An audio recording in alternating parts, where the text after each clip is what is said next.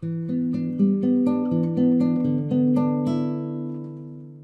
this section, I will be talking about a drawing tool which is used to fill enclosed areas. It's the command hatch. Now I'm going to turn on the command hatch. It's located here at the drawing panel, and I have to click inside an enclosed area. Press Enter to confirm. Then, by dragging the mouse over, you can see that it's a hatch object. Now I will show you another way to use hatch.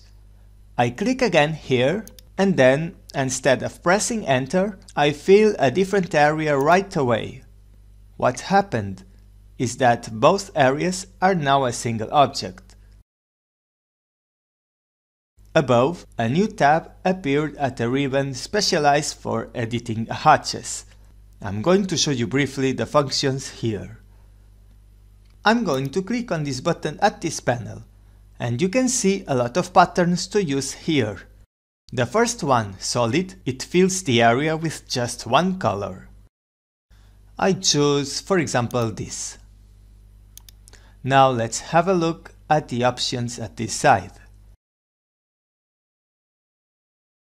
On these controls, I changed the scale. Look how is the effect. On the Angle tab above, I can rotate the pattern. Finally, on Hatch Transparency, I add a transparent effect to the objects. I want to mention one thing. When I first tried to change the scale, by clicking on the controls, I realized that these values didn't change a lot.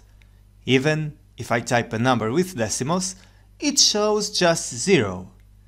When this happens, it means that I should go to the Unit Properties, type UN and press Enter.